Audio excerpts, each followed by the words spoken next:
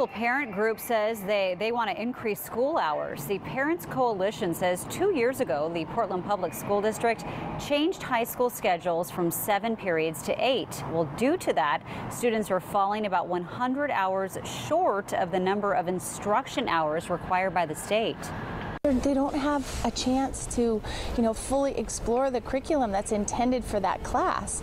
And this is a real concern for teachers as well. We do have some limitations. There are complexities of our contract, complexities of requirements from the state and the federal government. We have to try to balance a lot of these things, but we're very committed to doing that. And again, we do feel that we're in compliance with Oregon administrative rule on this particular topic. The Parent Coalition just submitted that complaint to the Department of Education. We'll let you know what happens with that.